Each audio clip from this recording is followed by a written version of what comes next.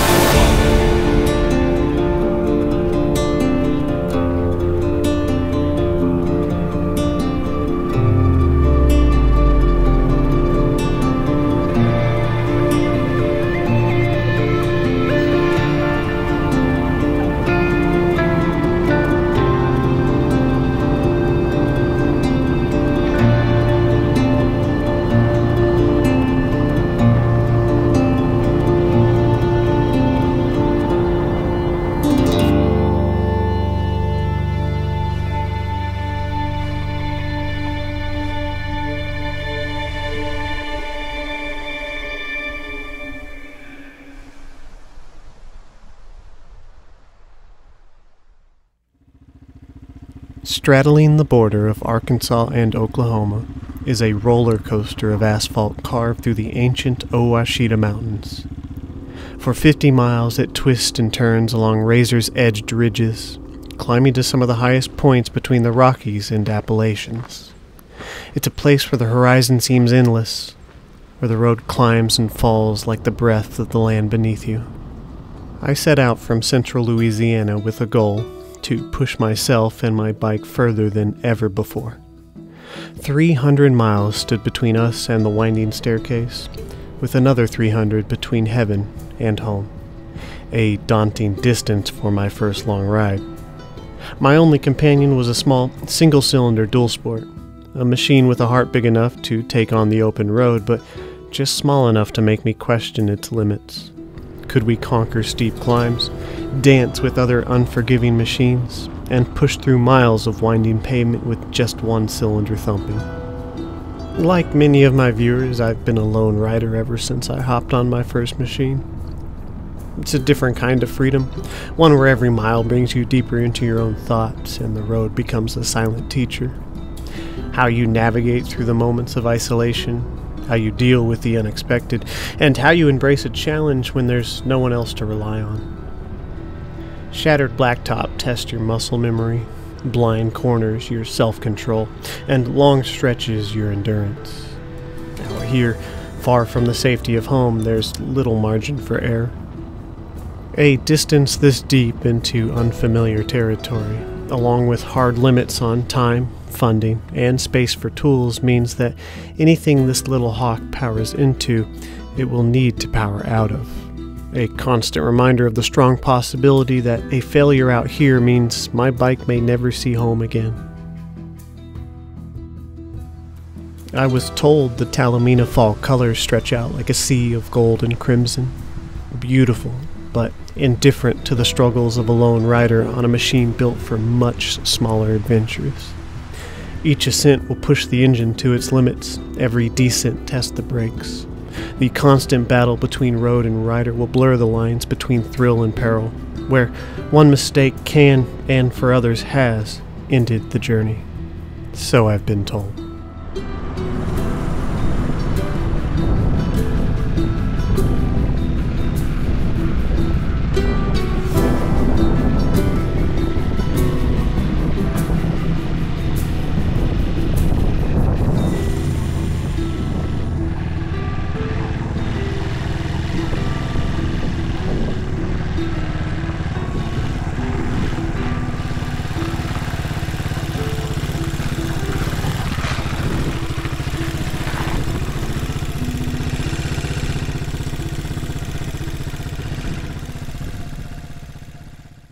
Could this little bike endure the long climbs, after having already pushed over 250 miles to get here?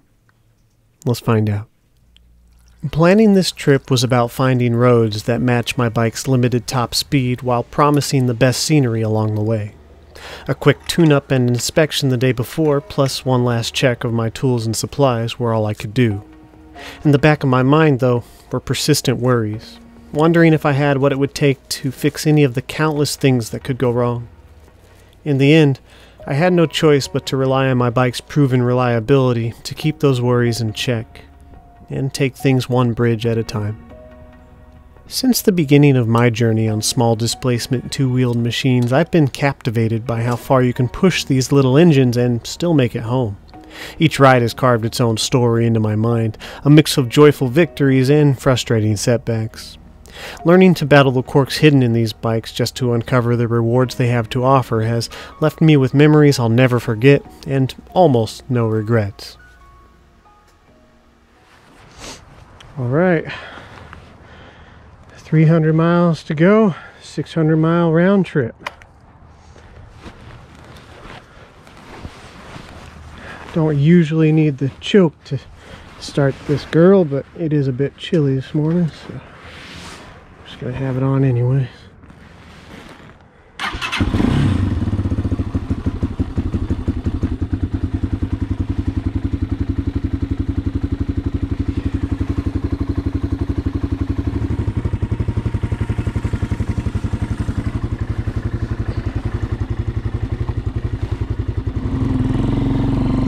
It is 4:18 a.m. We've got about 7 hours of road ahead of us. We're going to take it real easy. I'll give you guys a quick overview of the bike in this nice lighting here before I turn on my GPS.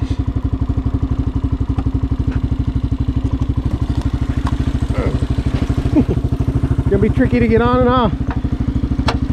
She's already a tall bike, and I got all that stuff on there.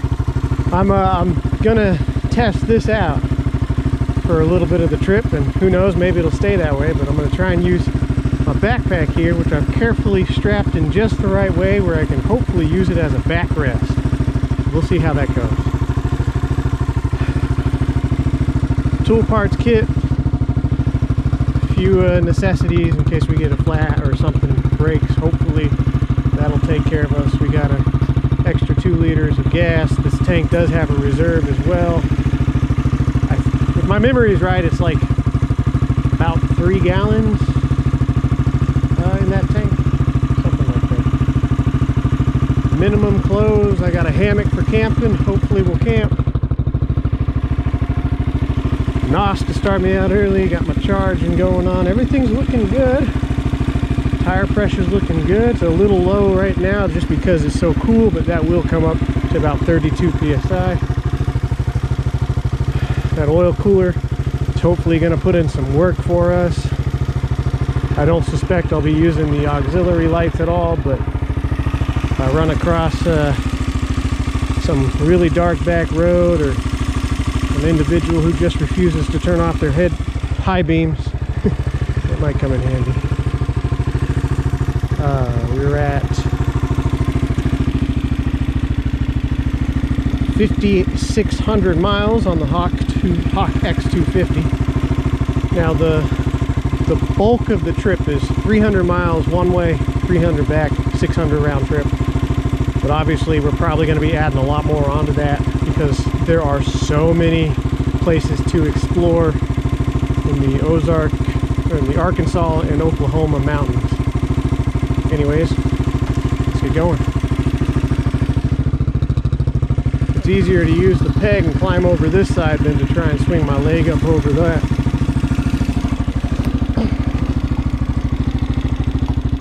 I learned that trick from Fort 9. It blew my mind when he showed it to me. Alright, 300 miles, here we go. At 4 a.m. on a Thursday, I set off, earlier than planned. Sunrise was still 3 hours away, so night riding it would be.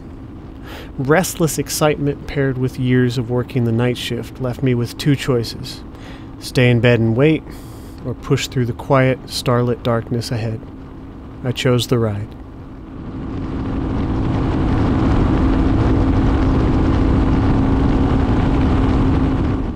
I took an early break at a small municipal fire station to rest my nerves.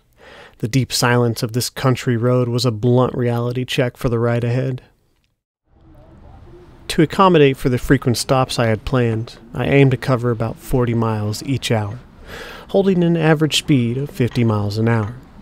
This little dual sport can hit 60, and there were times when the open road called for it, but knowing we were in it for the long haul, I held back whenever the road would allow.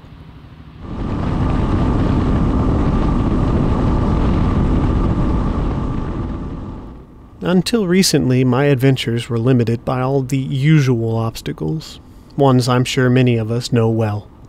For years, I watched others explore places I could only dream about, waiting for the chance to see them myself.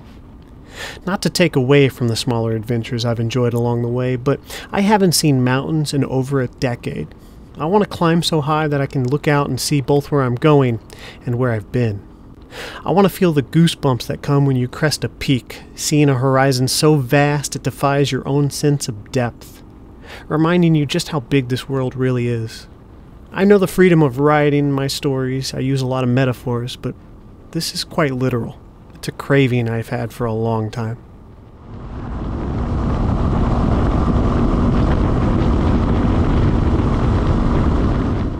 As dawn broke, I was met by a fresh, unfamiliar view. A world waking up around me as I had already crossed close to 100 miles. The optimism was as steady as the morning light, and the bike, true to form, was performing as confident as usual. By the time the sun fully joined me, I felt like we were already a part of this landscape.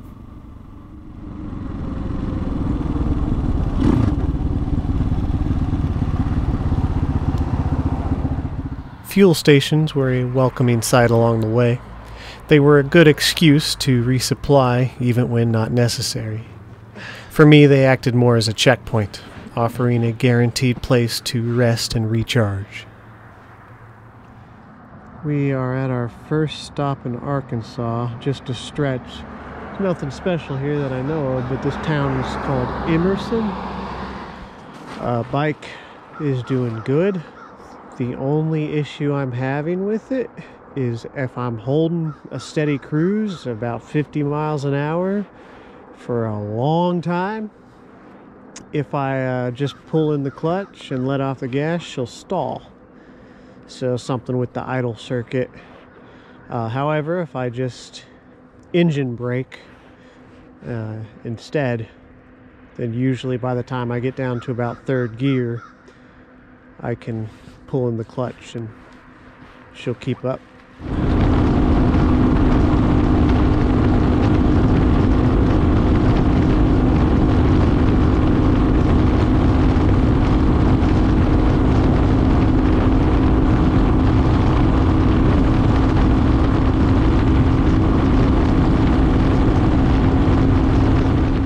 The morning mist slowly retreating from the rising sun.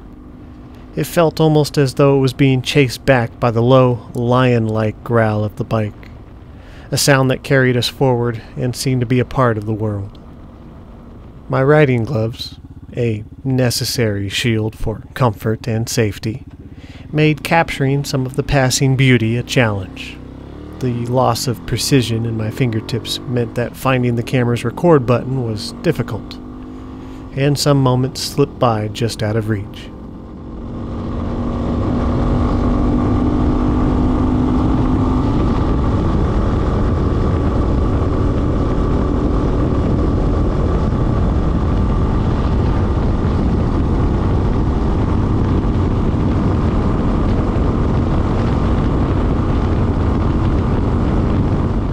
I couldn't have asked for better riding conditions.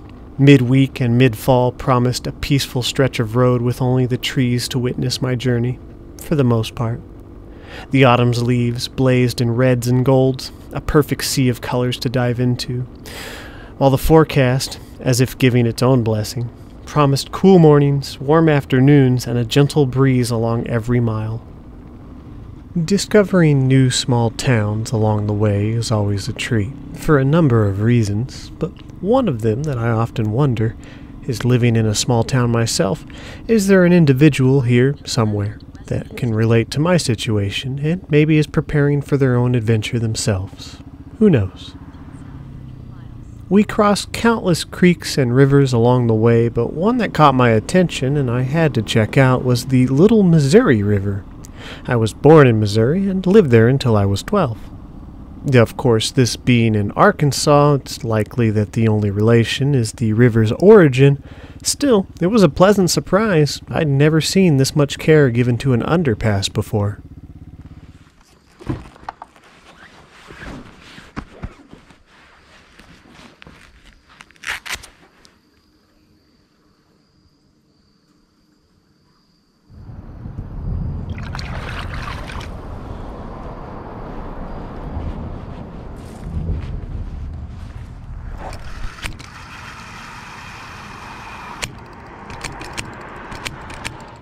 As the road carved through the crest of a hill, the landscape shifted into something I'd almost forgotten. The first cut of hard rock appeared, raw and exposed, signaling our arrival into the rugged heart of Arkansas. Louisiana's softer soil never offered sights like these. I pulled over to take in what my childhood once took for granted, appreciating not just the weathered beauty, but what it meant for this journey. The rough stone brought back memories of family road trips, grounding me in just how far we had already come. It felt like a milestone that meant more than any mile marker ever could.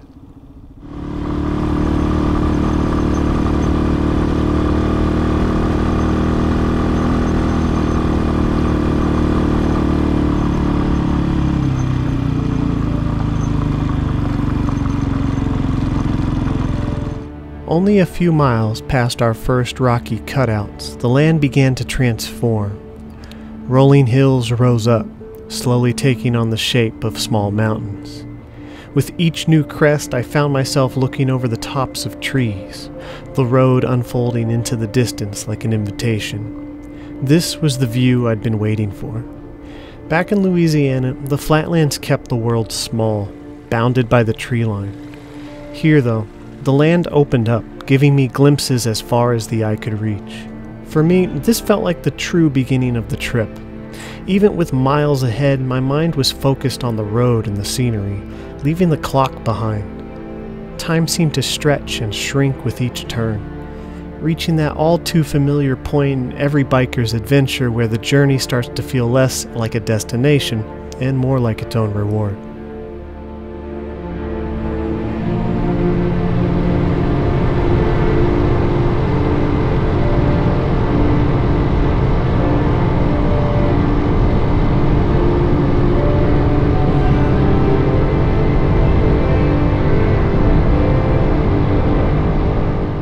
As I continued riding, stunning recreation areas began to appear with such frequency that it was almost overwhelming. Each one seemed to ask me to slow down, to breathe in the scenery, and to let the beauty sink in. I wanted to explore them all, but time forced me to choose carefully. The few places I did manage to visit were worth every spare second I could give. One of the most memorable spots was Bear Creek at Lake Greeson. Its clear, calm waters stretched out like glass, surrounded by gentle sloping forest, perfectly quiet and framed by rolling hills that seemed almost untouched. Further along, the Albert Pike Recreation Area off of Highway 369 offered a different kind of beauty. Its dense pines, rocky streams, and winding trails that flowed like the Little Missouri River. This place was wild and timeless, like stepping into a postcard from the heart of the Ouachita Mountains. Though each stop took me further from my schedule, I knew they'd left a mark, adding places to my journey that will call me back, inviting new adventures in the future. There's way too much to record here, and I gotta save my space and batteries for the main mountain ridge. But If you guys live in Arkansas or Oklahoma, you've got to check this place out. It is amazing.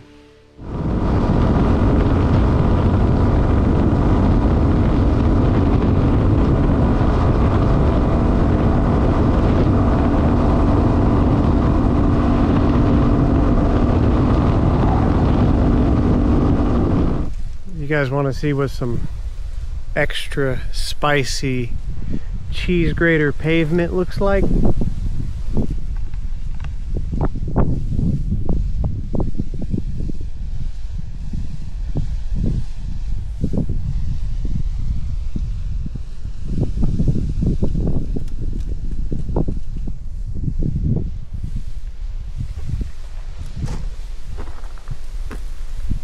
Stuff's like grip tape.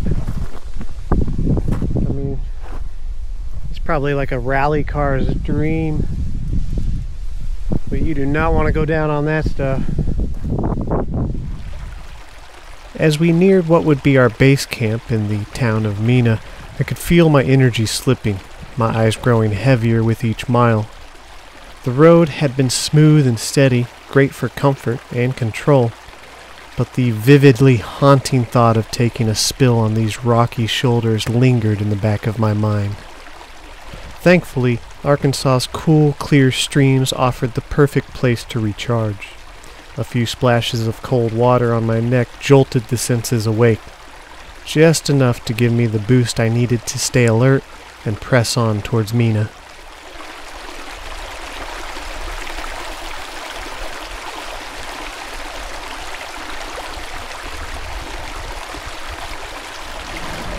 Here's a little tip for you guys. If you go to a hotel and you forget to pack your charger to plug into the wall, but you've at least got your cable, hotel cable boxes usually have a charge port.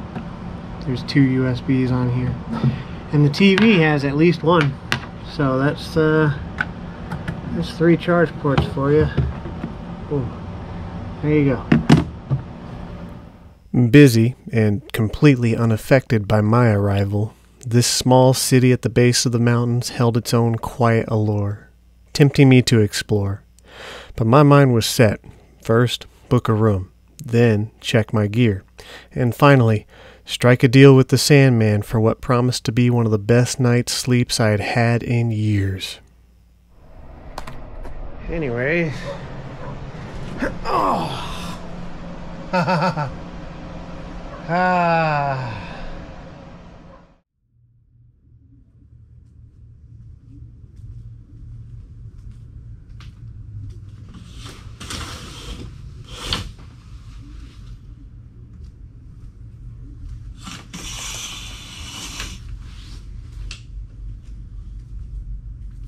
Now that's a window. I'd never been so grateful to be woken up by noisy neighbors. Opening my eyes to bright light and seeing the sun already pushing through the curtains gave me a flash of dread, but only for a moment.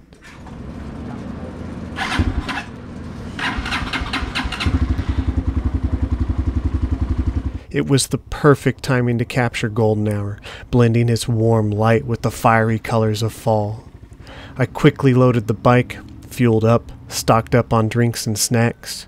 The anticipation of seeing a view I hadn't glimpsed in years surged through me stronger than any morning coffee. And finally, there it was. The first stretch of road climbing into the mountains. Ladies and gentlemen, welcome to the near perfection of the Talimena Scenic Byway.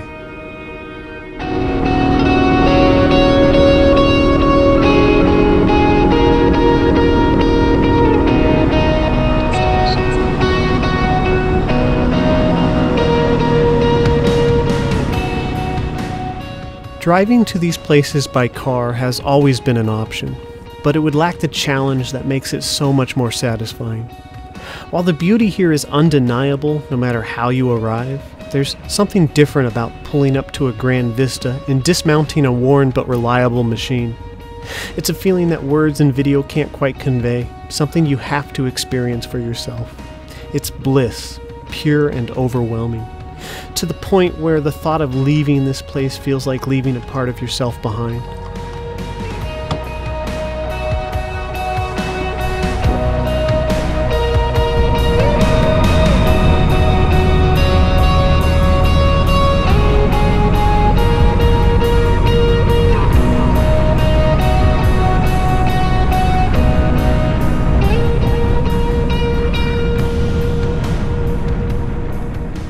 Little did I know before arriving that the byway had even more gifts in store. Every few miles treated us to not only priceless views, but the purpose of the road itself seemed crafted for those seeking the same experience. With no through traffic to break the peace, only travelers looking to soak in the journey joined us on the winding path. Minimal signage kept distractions at bay, and the generous 55-mile-an-hour speed limit suited my bike perfectly. Fast enough for the thrill seekers, yet slow enough to enjoy every sweeping vista. Not once did I find myself holding anyone up or being held back. It was as if an unspoken agreement passed between us all, a mutual respect for the road and the journey. In the early morning light, the vistas were magnificent, the traffic sparse, and the experience unforgettable. This was, without question, the best 50 miles I have ever ridden.